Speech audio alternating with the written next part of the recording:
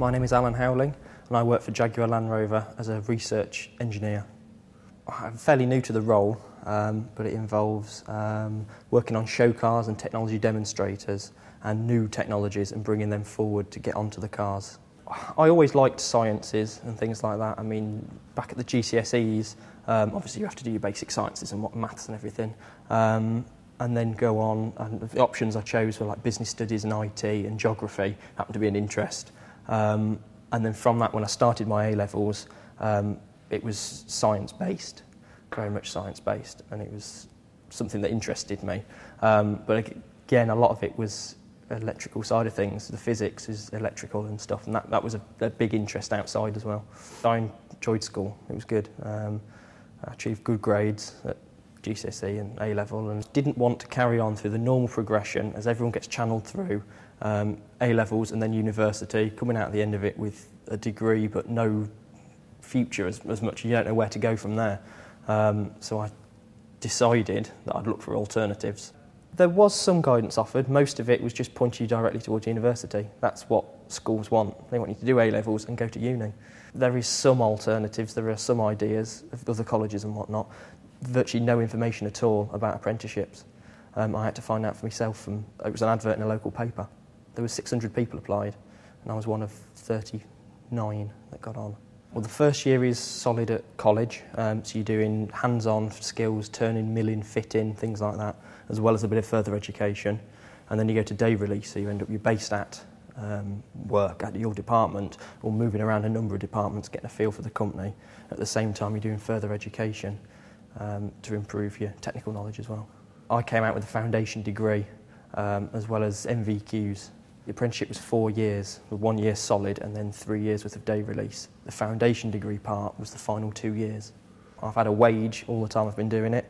I've been paid to get a foundation degree and then I've had to reapply since I've been out of my time to finish off my degree, and the company has actually sponsored me through my full degree now as well. I mean, as an apprentice, we were on a good wage, a very good wage, particularly for apprentices. And every year we got a pay rise, provided you met your reasonable targets and completed the work you were expected to do. You got your pay rises and you worked on through the company and worked your way up. They get some idea of what you're interested in and some idea of what makes you work, what makes you tick. For me, it was electrical and wanted to be an electrician of some description, and then from there they then put you into a suitable pathway, and then finally they pick the job role for you. They can't guarantee you a job role at the end of it, but I think just about everyone got a job. There was only a couple of people that didn't, and some of those were because they decided to drop out because it wasn't for them, it wasn't what they wanted to do. Everyone that wanted a job and worked hard got a job. My dad used to be a mechanic. He's retired now. He's always been interested in cars, and there's always been cars around, so that's definitely been an interest of mine for years. I think you've got to enjoy your job. If you don't enjoy it, then it becomes a chore to go to work and whatnot. You want to find something that's you enjoy, that you want to do, that makes you want to get out of bed in the morning and go and do it.